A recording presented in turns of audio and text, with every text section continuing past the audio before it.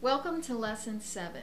In this lesson you're going to learn another fill based on the single stroke roll. And this one is a combination of 8th notes and 16th notes, and that gives it a little more texture.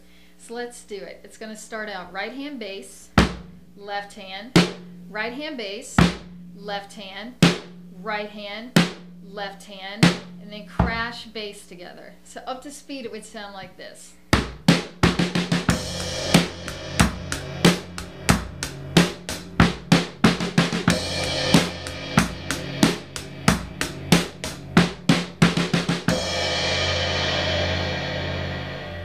Let me tell you about the counting.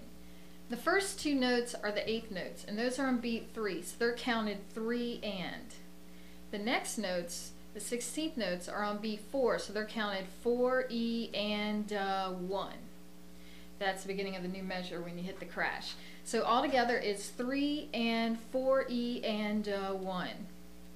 And you don't have to just keep that on the snare. You can put it on the toms, move it around, have fun. Don't forget to subscribe. Thank you.